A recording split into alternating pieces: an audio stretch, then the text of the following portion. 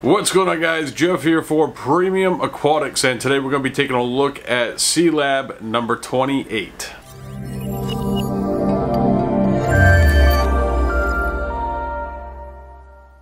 Welcome back to Premium Aquatics. This is where we take a look at new products each and every week to help you make an informed decision on what is right for you, your reef tank, and your budget. And today we're going to be taking a look at a product from Sea Lab number 28.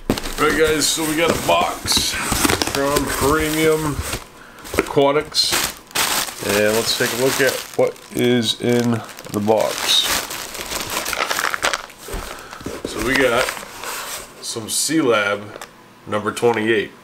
Now this is a very old school product that has been around for a very, very long time. Now anytime that you're working with an old school product that's been around for a long time, there's a reason why it's been around for a long time. Anything else? Yep, here we go. Alright. So, there we go. Put that aside. So we got a couple different things here. It all looks like it is the Sea Lab 28. So we got a couple different applications for this product. Yeah, some good tape. Lovingly wrapped in bubble wrap.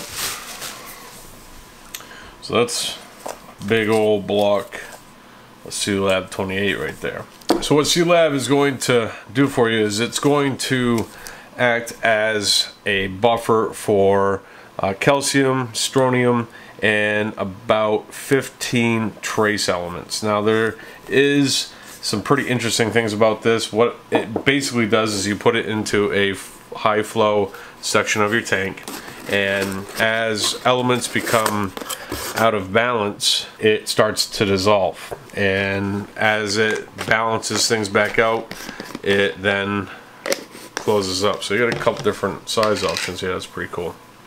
Alright, so it's fully buffered, and there's no way that this product is going to overdose your trace elements in your reef tank. It only dissolves as it's needed, basically trying to balance out your levels. With that, the interesting thing when I was doing a little bit of research on this, even though they do have some guidelines here, basically it's one block for 50 gallons. And even though that it has that recommendation, there's no overdosing of trace elements in your reef tank. And essentially what it's trying to do is put it to natural seawater levels.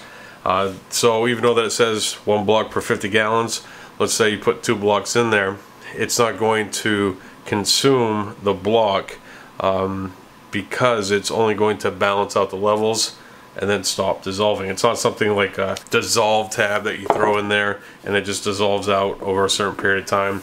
It only is dissolved as it's needed. So some of the things here that it says what this is going to do for you. This is the kilo block.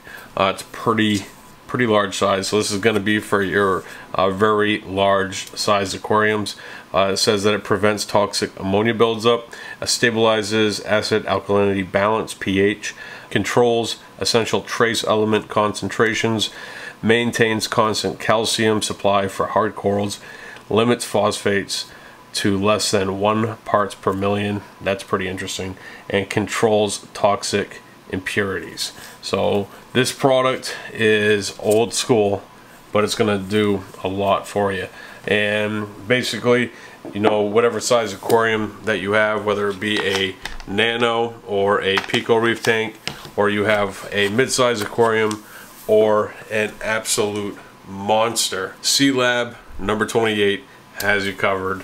And all these products are available at Premium Aquatics. So if you want to do a little bit more research, pick some up for yourself. There's going to be links in the description below. I'll bring you to Premium Aquatics where you can do just that. Alright folks, that's going to do it for today's video. I want to thank you for joining me. If you're new to the channel, don't forget to hit that subscribe button and the bell so you can be notified every time that we upload a new video. That's it for today. I'll see you next time right here with a brand new product.